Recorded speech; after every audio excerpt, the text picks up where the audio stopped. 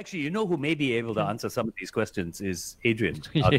And speaking of the man, here he comes. Hey! Okay, I'm gonna go out so Adrian can come on top. Okay, Adrian. Good morning, everybody. How's everyone going? Good, good. We're very excited to have you on the show for a longer period today. Just one moment. We are going back on air in just a while, okay? In 40 seconds, we'll be back on air. We're just making the... So in 40 seconds, just so that you can catch up, Adrian, we're talking today about those traineeships that have been offered by some 2,800 companies, 19,000 traineeships. We've got a few questions. Yeah, the thought is, it is one way of keeping labor costs down, no doubt. But the question is, can they move from one to another, which we will deal with in a short while. Okay. Alrighty. How many seconds? Yeah. We have 20 seconds to traffic. To traffic. Okay. Are you going to stay here or are you going to come down? So after traffic, we will deal with the whole idea of how these traineeships work. Yeah, okay. Andre and FD feel it's cheap labor. Yeah. And I feel... But I'm not saying it's a bad thing. Yes, I'm not saying it's a bad thing either. No, but there are some details I'll just share with you a little bit on, okay? Oh, great. Okay, stand by. Here we go. Traffic coming up. 1FM 91.3. Let's go. Ladies and gentlemen, Glenn and the Flying Dutchman. Good morning, boys and girls. Good times. Greatest hits. Good morning, Singapore. It's Glenn and the Flying Dutchman. We're working from home. Andre and Shaun are in the studio. And guess who else is working from home? Our career strategist himself, Adrian Chu from careeragility.org, joining us for a longer period this morning. Good morning, Adrian. Good morning, guys. How's everybody? We're all fine, thank you. So, Adrian, we're talking today about an article in today's paper, 2,800 companies offering 19,000 traineeships. A way of keeping our unemployment numbers down for new graduates, which is good, I feel. And honestly, it keeps labor costs down for a lot of companies, doesn't it? Yeah, it does. In fact, I think it's a great initiative because if you've seen the onset of COVID-19, the government had put in JSS, the Job Support Scheme, which covered 75 to 25% of the worker's salary, right? That covered people who were in jobs. So that kind of protected people who were already in jobs. Now, the reason, the rationale I can imagine why this new traineeship program was being rolled out is because they want to protect as well those who are going to hit the job market. And it's going to be a nasty job market for fresh graduates. I mean, I graduated about 6 months before the Asian financial crisis in '98. So it was nasty. No one could get jobs then, see. So I think they don't want a repeat of that, because the last thing you want to have is a graduating cohort of individuals, graduates who cannot get paid, no jobs at all, right? So this traineeship program, for what I understand, and the details are a bit scant, but what I understand is that it's a number of jobs being created, but it's not really jobs.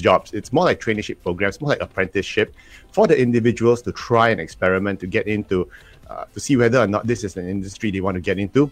But what is really interesting about the whole concept of this traineeship is that the government is going to sponsor up to 80% of the individual salary. So for graduates, I understand they're going to pay up to 2,500. For diploma holders, I think it's up to 1,008, thereabouts. The numbers are all out there. So what's happening is that you're going to see, yes, in a way, FD is correct. It's going to be cheap labor, but it's cheaper, it's subsidized labor from the government. It's going to pay it. The individual will still, I would imagine, get a similarly packed salary as if it was a real job. That's what I was saying. As long as the the job applicants don't feel that they are cheap labor, I'm okay with that. That makes it quite interesting, Adrian, then, because let's say I spend the next 2 years trying out 3 different industries before I settle on what I want. Okay? Yeah. Or 3, let's say 2 to 3. Because I try this, I don't like it. I'm going to try something else, I don't like it. I'm going to try something else, I don't like it. That's what the traineeship is for, correct? In a way, yes. But I don't know. From what I read, is that there is a 12-month period of support only. So I don't know whether or not if you leave that first traineeship, whether it applies to a second traineeship or a third traineeship. But I would be very concerned if a person were to a fresh graduate to go through 3 traineeships with 3 different companies in 1 year, that doesn't speak well on his CV, right? Well, but probably, well, maybe not 1 year, but you would want to try it over 2 years, 2.5 years. Yeah, and if you ask me, I think it's perfectly okay if you wanted to do to skip around like that, because you want to experience and see what industry is good. But in the long run, you have to make up your mind. But I like the concept of traineeship, if in the spirit of it, because if you look at countries like Germany, they have a concept of apprenticeship where immediately after your polytechnic, right, you go straight into the industry and you're trained under a master, under someone who really knows his stuff. And you're gonna learn a lot from the apprenticeship. So that's why Germany and many parts of Europe has a very strong pool of engineers, because that's how they train. It's not straight off to the job market.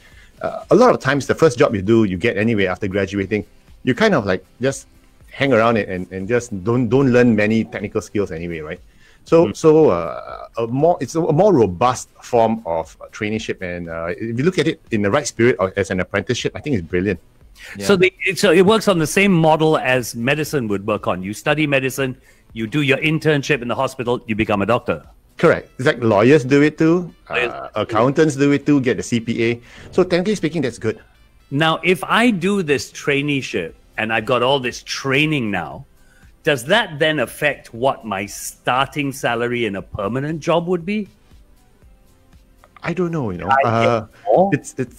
can imagine that if the training and if the understanding and learning is great, I would pay more for someone who has direct experience in the industry I want to hire. So if I would push the guy over straight away if I was running a company. Okay. Seems like there are many skeptics with regard to this. Are you a skeptic, FD? They're always skeptics. Are you a skeptic? I'm not a skeptic of this training scheme. I think a lot of people will not stay with one company though. Okay. They are going to try at least 2 before they settle down. I think as soon as we're declared as a safe Singapore, everything is going to go back to normal in terms of jobs and what people want to do and stuff like that. So I think that's the reason why the funding is just for 12 months. Because it's just it's just for this period of time. Okay, I tell you what, let's continue this conversation off air as we play your song from El DeBarge. This is Rhythm of the Nights on 1FM 91.3. Good times, greatest hits. Okay, let's get to that whole idea of the starting salary.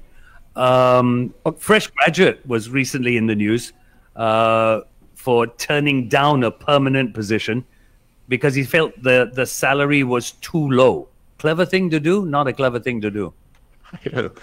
I think right now, if that fresh graduate hasn't realized it right now, it's a pandemic. there's an economic crisis going on. Any job you get, I would just do it, But it's I do not know whether it is a symptom of this generation being a bit too picky, a bit too choosy. But as long as it pays the bills, but B, if it's something that I can learn from and bring the add value to and add value to my career, I would do it. So, and there are very unrealistic expectations out there. Prior to C19, you would see graduates going like, "What you mean? It's not going to pay me $3,500 or $4,000. I don't want to join." And I would like to point the finger at some of the big companies as well, who are just dishing out huge sums of money for fresh graduates and spoiling the market. So I heard that there's a huge bank, American bank, that offers $10,000 a month starting salaries for fresh graduates. Really? Yeah, I'm not kidding you. They hire like about 6 or 8 of them a year just to raise their profile of their organization, the company, within the universities. They say, "Wow, I'm a branded," and everyone wants to clamor for them just to build a brand. It's crazy. It spoils the market. And small, medium enterprises, like us, we want to fight for that kind of salary. We can't. So it's a big challenge. But if there's a pandemic going on, there are no many jobs going on. If you have an offer that looks half decent, pays the bills, temporary, even if it's temporary, just go for it and learn. Just take it, unless of course your father is a millionaire. Exactly. So this is what some of our fans are saying. Corinne says, "What do you mean it's not important? It is. because your last drawn salary will determine your next level salary. Yes, it's not supposed to matter, but it does. It's work reality. Hey, but speaking of salaries, Adrian, I just read somewhere, I don't know where I read this, but when you apply for a job, apparently you're not required to reveal how much you were getting paid previously. According to Minister Josephine Teo, you don't have to reveal. Right. But that's a different story altogether. But yeah, you don't have to reveal. But end of the day, as a headhunter, as a hiring manager, I want to know anyway, because I want to make sure that I'm not underpaying you, or in the sense, I want to make sure that you're at the right level. So there are various reasons why headhunters ask the salary question of you when they call you up. But now that we know that it's not, you're not legally binding to do something like that, can a person then make up the amount? Because the person then doesn't need to give you his pay slip anymore. Technically true. Right? Yeah. Okay, stand by. We're going to come back on air and then you can carry on this conversation for our last talk set. Stand by.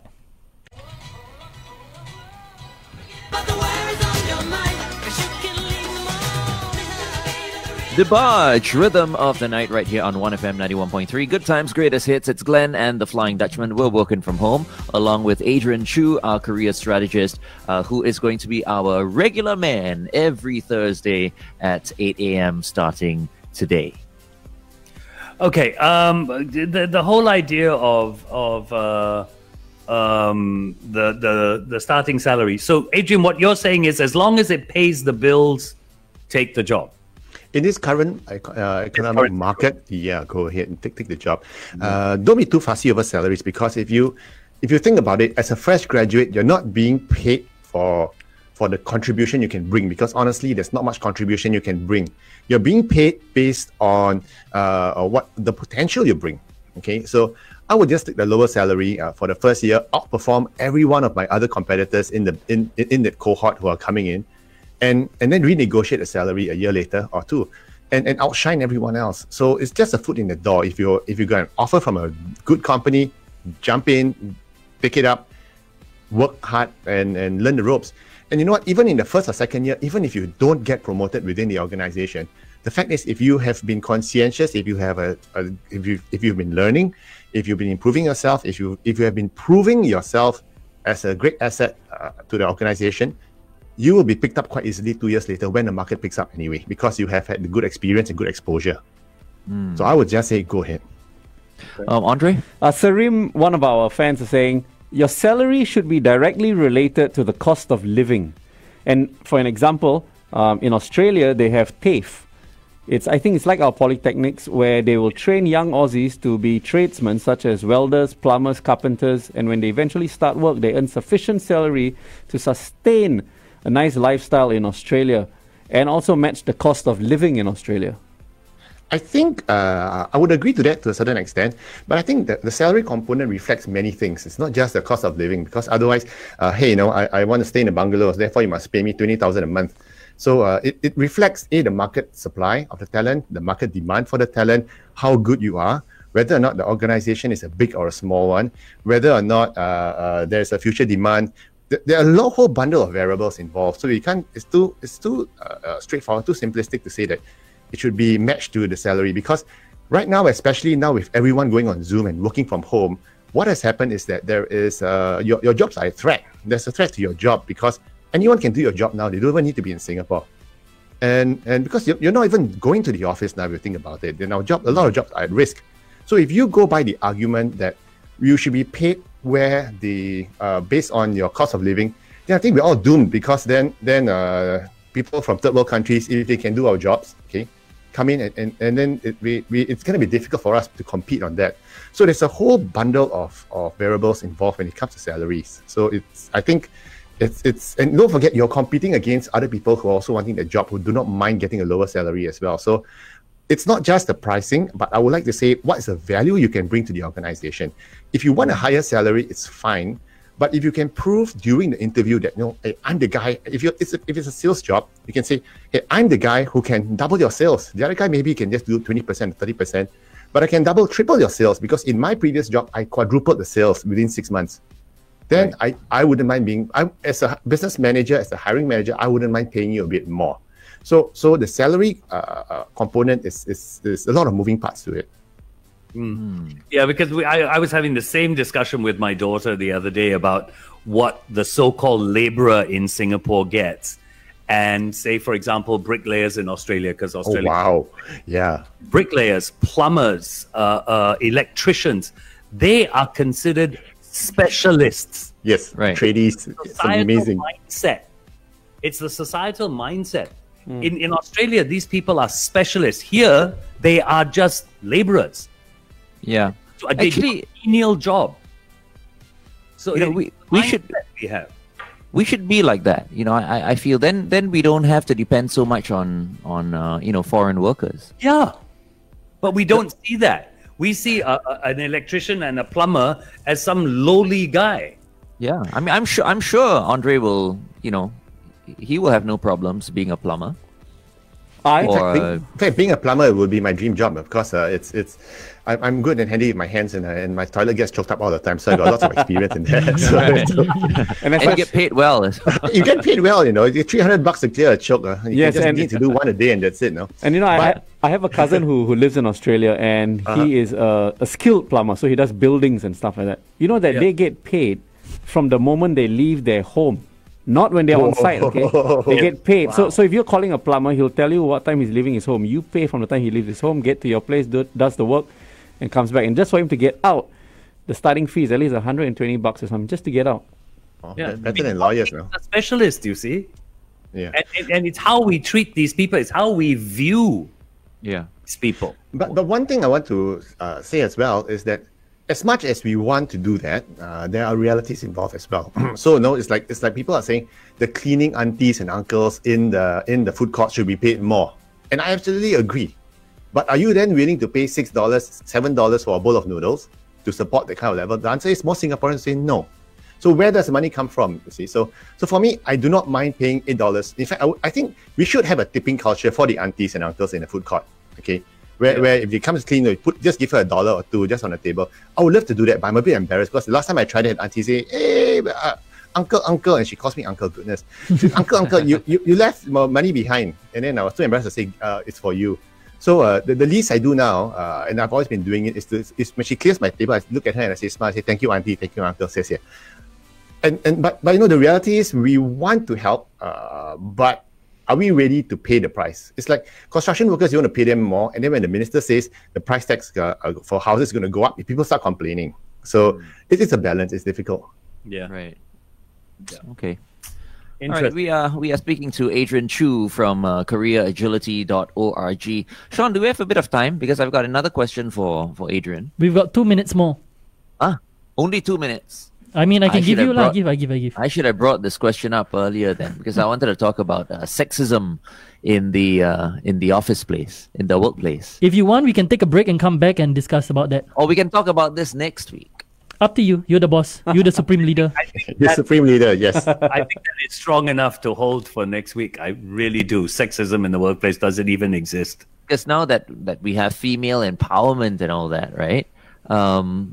Do we still have sexism? Has it gone the other way around? Yeah, and I have very controversial views on that, actually, on the gender pay gap and everything. So, yeah, I think it warrants an episode by itself. I would love to have that. Okay, so it's a date. It's a date, right? With Adrian Chu. But you can't say date. It's going to be sexist to say date. So you can. It's an arrangement. It's a promise. All right, Adrian, tell everyone how they can get in touch with you, because I think there are many people who are tuned in right now who may have left comments on our page, and I'm sure Andre sees quite a lot of them. Yes. And you might just go back there and reply to their questions. But if they want to get in touch with you via email, how can they do that? Well, they can reach me at adrian@careeragility.org. Or if you're already on Facebook, you can just jump on Career Agility International. We have a Facebook page there. You can like it, and you can just leave me messages over there. And if you have any questions, just feel free to email me. And I'm also on LinkedIn, so just buzz me anytime. Okay. One last thing, because we still have a little bit of time. For those people who have somehow quit their jobs for various reasons at this point in time, but are now looking for jobs. Do you have any words of encouragement for them? Well, I think it's a tough market, but the market is still moving, and it's begun to move. That we are seeing signs of life. We are seeing recruiters calling people up. We are seeing headhunters calling. We are seeing ads being placed. So, and in fact, just last month, four of our clients have landed jobs. Okay, better paying jobs, in fact. So the market is loosening up.